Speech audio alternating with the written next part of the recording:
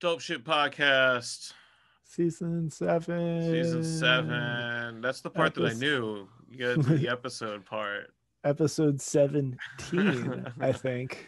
You Yeah, are correct. Man, yeah, we're almost through another mighty season of I Dope Shit know, Podcast.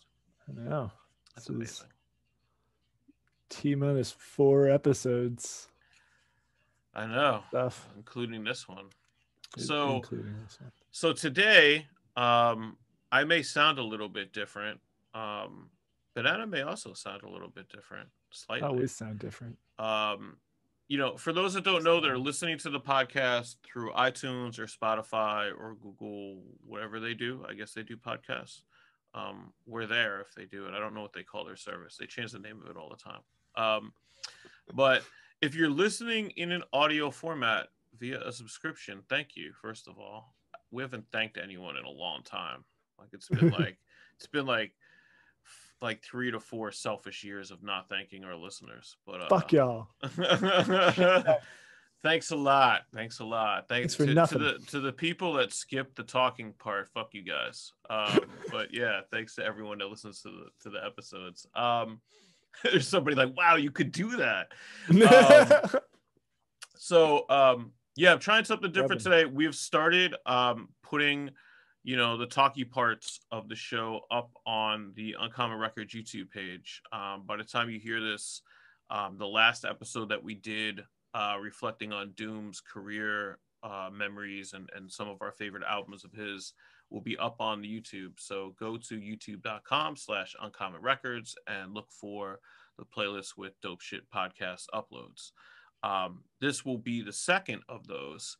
If you check out that first video, you'll witness me kind of looking at the screen like I'm in a hostage situation because I'm also talking into a microphone that is to my side, which was my amazing AKG microphone that I've always used for the show. I'm now using sort of like a little conference microphone. So hopefully it's picking me up well.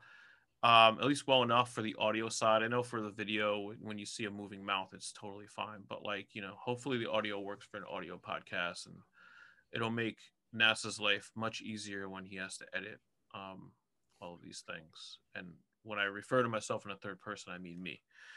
So yeah, for this episode, I wanted to talk a little bit about this Netflix film that I saw, or film documentary series that I saw. I don't know if you had a chance to check it out. Probably not, right? No, I didn't. Okay, cool. I knew this already.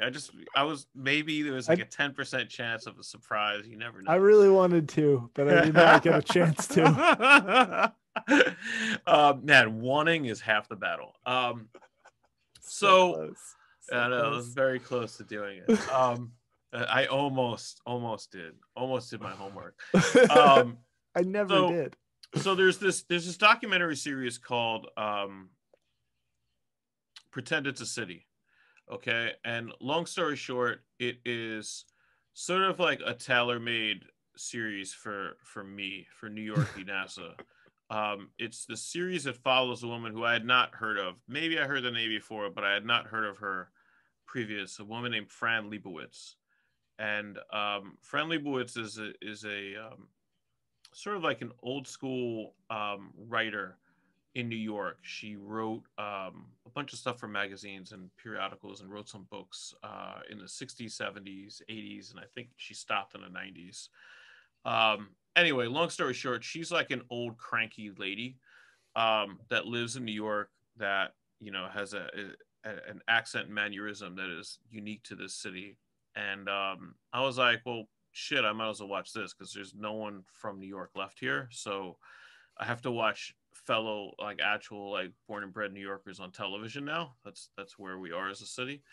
So you can see why I like the show. So she just basically complains about shit, which is cool. It's really weird because like her personality is sort of interesting enough that she's able to hold down like 7 episodes of what are mainly just interviews and chats with like some other clips sprinkled in. Point of it is though, the second episode was the one episode where I kind of like really disagreed with what she was saying, and she was talking about talent. And I wanted to spark that, not really to talk about her in that series anymore, but just to talk about what I think, and get some feedback from Banana, and see where we are with talent. Um, in the Well, I have series, none. that is not true. It's a lie. Um, Prove um, I can do that. no. Um, so so in a series, she talks about her opinion of talent is that most people are not talented enough to really share what they're creating and should stop, Hmm. and that um if you're I guess the point of it is that point of view to me is really like unfair, and I think it goes to this key misunderstanding about talent, artistic talent, that you were born with it, as if it comes via kismet or something. Um and I disagree with that. I don't know Mhm. if you've thought about this before, like, in terms of talent, and this goes beyond hip hop or even music, like in any artistic form we're Mhm. talking about here, whether it be writing or visual arts or anything like that. Have you thought? Do you have an opinion on that? I mean, I definitely think that what she said is like, I mean, I think that, I mean, yeah, I mean, talent is, you know, I think, I think that like there is truth to part of what she's saying, I guess, but like it doesn't just like talent evolves, you Mm-hmm. know? Like you aren't just born with talent and like you're good to go. Like even like prodigies need training and need to get better and practice and everything. And I think most people, like if they are passionate about something and practice it constantly, then they can sort of generate talent. um but I don't know, I mean, what do you think? I I think the talent is honed. Mhm. I think there's a difference between um it also depends on how you define talent. I Mm, mean, I guess the elephant in the room is that talent is subjective. this is So regardless of what anyone thinks talent is, there's always going to be a layer of subjectivity to it. So just because person A thinks that this person is a hack and shouldn't share their visual art on Instagram, or thinks that this person is a hack and should never release music on Bandcamp, doesn't mean that they actually are hacks. They Mhm. actually may just not be finding the right audience. So Yeah, there's that level of subjectivity right off the top. Like right. that's everyone that's listening probably is thinking that. So I just want to put that out there right away. Um, in terms of like actual talent, I think there's a way to think about it. I don't think, and especially now that I am sort of dabbling with painting and collage, like the amount of things that you need to know to paint, like artistically, is pretty off the scale. Like I finally know why people go to art school, because if I mean, different materials of paint, Mhm. ways to clean your brushes, how to dispose of acrylic paint when it's done, um, how to use the knife, what surface to paint on, all of these different things, and then you get into styles. That's even a different level. But like just knowing the science of painting, Mhm. the chemical compounds, the different, like gesso and like all these different things that like wetten acrylic paint so that it comes on with different consistencies. Like, how could anyone know how to do that without being trained? Mhm. You know what I mean? And that's a key part of painting. That's a key part of doing it. And just like with making music, I mean, you have to know, you know, how to at the very least, you have to know what a measure is. You have to know the difference. You have to have a decent ear of learning like BPMs and knowing like this is fast, this is slow, and Mhm.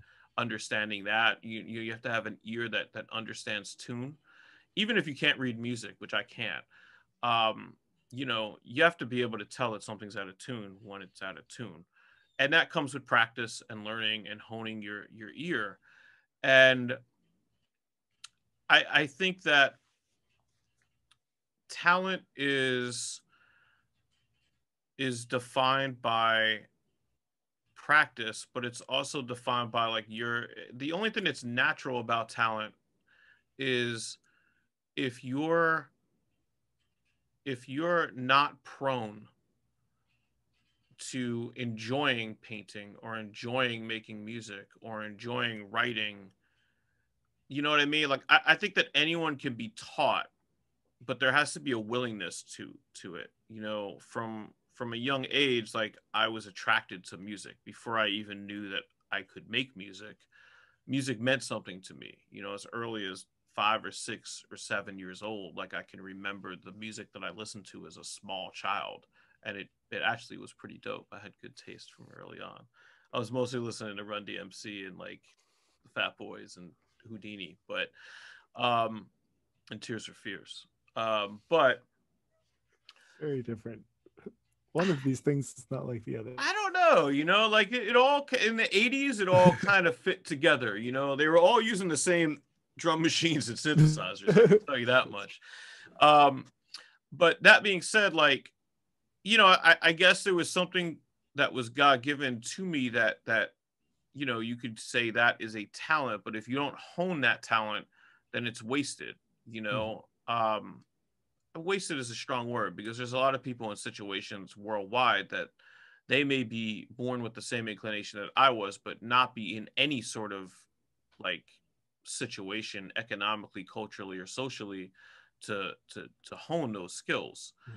But I think that that's an important distinction in talent. Yeah. And I think that once you get to knowing like what your calling is or what your instinctual following is, then it comes with practice and learning. And I firmly believe, I've said this on tour, probably with you, because we had like, we had opening acts that were new at doing music. To put it lightly. Some of them, were comfortable in front of other humans, but what they were doing in front of other humans was not the best of what they were going to become, So I firmly believe, and I always would say this about opening acts, not that they were a huge topic of discussion on any of my tours, but like, that it was like, yo, give people a chance to fucking learn and figure themselves out before you just say that guy sucks, But I think a lot of people like to do the test of like, old school people did this to me. If you would ask, like, people would give you any opportunity to quit. That's what the previous generation to mine would do. They would always say, "Oh, well, I don't know. This is the best you got. You might as well quit now." And it was like this test that like people from that 60s and 70s era, I feel like, would give each other to maybe have less competition, but like to just be like, yo, if the motherfucker like doesn't keep going, then he or she was never meant, to do this shit. It's kind of a ramble, but like I guess my point is like I think the idea that you're born with talent and you wake up, these child prodigies and things like that. I think being a child prodigy comes from having some level of like experience and exposure, right? I mean, I don't know. I'm not an expert on child prodigies, but how that shit works. Never understood the idea all that well. Yeah, I mean, I guess that's the only example. That's what you have to go to if you believe that talent is given. But like, not every talented person was a child prodigy. So how does that work if you believe that talent is given to you from the very beginning? I feel like everybody just starts out shitty.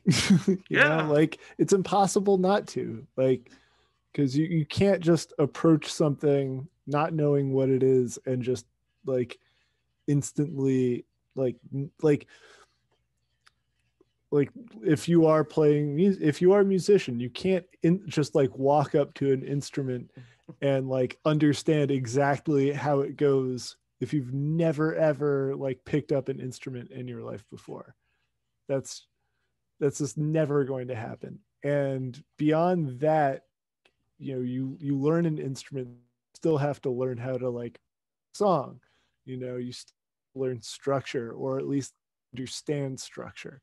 you know Try making things, and what doesn't, like pretty much a great work of anything, every like great work of art in any realm is born out of failure, like many failures before it. you know it's like, Yeah. think that talent really comes from perseverance. And if anything said, maybe talent is a form of perseverance, like, and maybe that's a thing that you are born with. It is just it born with is like just this sort of innate ability to keep trying, Yeah. you know, and just keep at it and keep developing. And yeah. I totally agree, and I what you said that sparked me is like as I like try to create visual art as shitty as I can, um, and as I try to do some writing, short fiction and like non-rhythmic poetry, which I've been doing all of those things, and it's really helped me to sort of just be a more well-rounded artist. Um, but a lot of those things, I mean, I'm new at those things again. Mhm. So it's interesting to do those things for the first time, and it's part of the thrill of doing those is like it reminds me of when I first started to learn how to use the MPC. Mhm. It reminds me of when I first started to write, verses that, weren't just like a strand of metaphors, or like jokes, like when you're Mhm. actually writing lyrics and writing a song that meant Yeah. something and learning what that feels like for the first time and then doing it again and being better at it. And like, Yeah. I'm lucky that I have like, the reps in the studio to be able to make songs that I feel good about, that, and that, but that comes from repetition. And so starting and doing, something midway through, my life where I'm doing that again for the first time is really exciting. Um, Mhm. but I think that the point of me bringing that up is, it reminds me of this sort of equation of people that think that talent comes from, you know, talent is something you're born with, as if it's, you know, an ethnicity or an orientation. Talent is totally different than those things. It is something that is honed over time, and Yeah. starting these new things teaches me or reminds me how much like what I do in making music is not natural. It's totally forced. It's something that I hammered myself to do. um and I don't know, I think when you've been around you can tell, like, the difference between great music and music that's just kind of there, particularly in hip hop where everybody does it, is the amount of time that somebody's put into practicing their craft. Mhm. And that doesn't necessarily mean like sitting in a corner and rapping in a mirror for 8 hours a day. That means, how many songs did you make this week?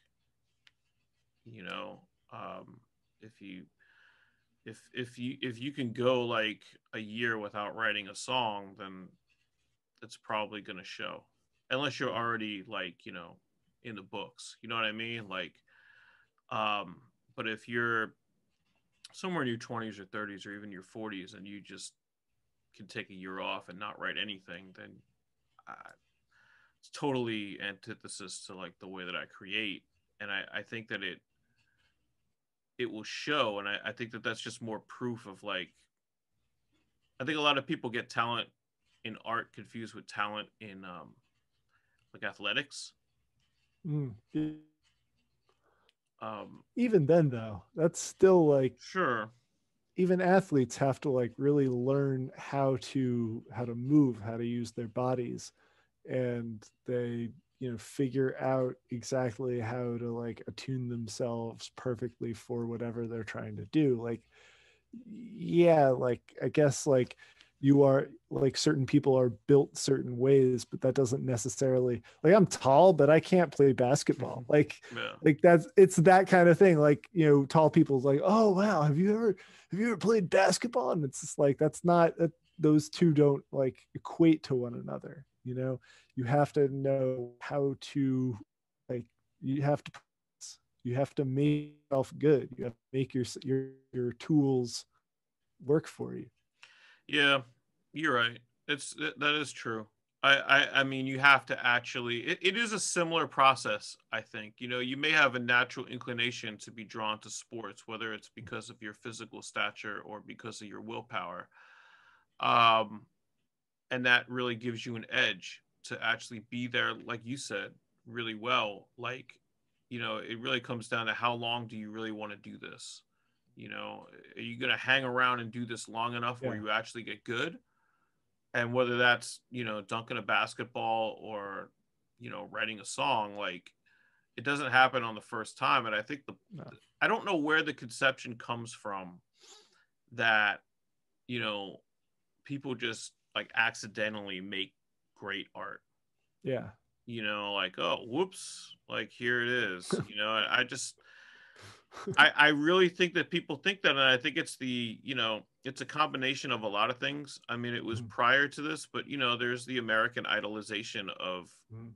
you know the audience, where we're just led to believe that these people just stumbled onto a stage and they could sing really well and nobody knew. They were just wasting their time in a karaoke bar, and here they are on national TV all of a sudden. They're winning American Idol, and that's not how that show works, and that's not how No. like real No. life works. um but I also think that it kind of predates it. I think people have thought this sort of thing about art. The whole like he's a natural, sort Mhm. of theory about how art works. um Overlaid with the subjectivity thing. I mean, people love Dolly, but I don't really. I used to like Dolly when I was like 20, but like I don't Yeah. really like to look at Dolly anymore. Maybe it's because I found out like more about him himself, but Fucking fascist. yeah, exactly. So Fucking like, piece of shit fascist who stole a bunch of ideas from better people. it's fair. Anyway, But yeah, he struck a nerve. yeah, I know, right? But I mean, and there's other artists out there that I mean, I respect Andy Warhol, but like I don't ever I look don't. at Andy Warhol's paintings and think like, oh wow, my life is changing. Whereas Oh there's man. other people, there's abstract artists like Alvin Loving, um, Alex Rothko, Hmm. Joseph Alders. That there are some people that look at their paintings and are just like, this is just a fucking orange square with a red square around it. Fuck this shit. But I think it's amazing. So Yeah. Oh, it's that shit's beautiful. super subjective. What talent is. So I don't know, man. I thought like watching that series. You know, I was kind of like on board for everything that was being said because it was so cranky and New Yorky and it was awesome. And it's like comical This how is ridiculous it is. this is just like too cranky for you. This is like No, I just too cantankerous a take for NASA. I watched it. Well, there are lots of too overly cantankerous takes for me, especially now. But um, I watched that particular episode because I knew we were going to talk a little bit about this today, and I watched it a second time, and it wasn't as like a back taking the second time I watched it, but it was definitely a point where I was like, no, it doesn't matter that you've lived in New York since the late 60s and that like you hung out with Charles Mingus and that you're like this really respected writer and you're in your 70s, and you're just wrong about that, you know. And Mhm. that's another thing that you kind of come to grips with over time, is like sometimes people that are really um well established in their field or experienced in life can still be wrong about a particular thing. um so yeah, I mean, it also, that is a good context to point out for her example, is like I guess she wrote for a newspaper that Charles Mingus's wife ran in New York City, and so she knew Mingus really well. And you know, when you see talent like Mingus's, it's kind of like it would be easy to think that anyone else is a hack. Yeah. You know what I mean? Because Oh like, yeah. I mean, That just man's a watching him genius. play and doing what he does, it's like, but there's different talents. You know what I mean? Like Yeah. it's not everyone has to be, this like the best stand-up bass player of all time. Like, you know what I mean? Like, not everyone has to play these complex jazz pieces. Jazz is like algebra. You know what I mean? But you still need people that are good at arithmetic. And Yeah. I it's mean, fucking Mingus, I think notoriously like didn't care for Coleman, and Ornette is incredibly talented. right. So Well, Mingus apparently didn't care for anybody. He was apparently one of the. She tells a story on the episode about how he chased her up the street until neither of them could run anymore because he was angry at her. While he was he left the stage when he saw her walk in and chased her outside into the street up 20 blocks. Um, oh wow, but what a story. yeah, apparently he got fired by not Lewis, Duke Ellington. Apparently he got fired by Duke Ellington, and after that, like, he was the only person that could put Mingus in his place, is how she described it. Is like, he was a very egocentric guy. Yes, There's a great clip of him in the documentary, like holding a shotgun in his apartment, and whoever was filming him was like, "Why do you have a shotgun?" And he was like, "Because somebody robbed me last week." He's like, and the reporter's like, "Really?" And he's like, "Yeah, I think they were friends or enemies or both," or like he said some shit like that. And I was like, "Wow, this guy was fucking." He was really on one. But I don't know Oh much about wow. Charles Mingus besides like hearing the music. So, um, but yeah, I don't know, man. I think when you're sometimes people are like overly judgmental as Mm-hmm. well, and I think we're all guilty of this, and I'm certainly guilty of it, of like, if you're not like doing something that completely floors everything and is so technically ahead that you're not impressive. Sometimes just delivering a quality verse is enough. Mm-hmm. Sometimes like doing triplicates is not necessary. Sometimes, you know being a bass player in a competent rock band is just as good as being, a bass player in a very complex jazz ensemble. Like, it different talent shows itself in different ways. I feel like, Yeah. I guess if there's one message I would put into this episode, it's just like, don't be a critic. Like, don't live your life being an art critic. Yeah, Like, that's like very fair. open your mind to different things. I always go back to I think we've talked about this on the show in the past, and I'll bring it up briefly before we get into the music. But like, I just remember it will always live with me, the reaction of my coworkers when somebody brought up the picture of the potato that got sold for like $10 million or something. Mm-hmm. Um, and just how mind blown people are about that sort of thing with art, and how touchy people are with like deciding what is art, what is not art. And it causes a lot of like harshness to entry in these art forms. I feel like um I've had to teach myself over the last couple of years that, like, you don't need permission to like buy canvases and paint and do what you want to do. Yeah. Like, no one has to tell me like, "Oh, no, you've earned it now you're a real painter." Like, no, you just do it. I think that's the Mm-hmm. antithesis to the point that she was making. Mm-hmm. Is that now everybody feels like they could do whatever they want and everybody is everything. And yes, there are negatives to that, but there are also positives to that. Mm-hmm. You don't have these gatekeepers telling you No, you're not a real novelist. No, you're not a real rapper. You're not a real painter. You're not a real dancer. You know, like Yeah. um now we live in a society where everybody can kind of do what they want, and we have to decide how that works, you know, and set those rules.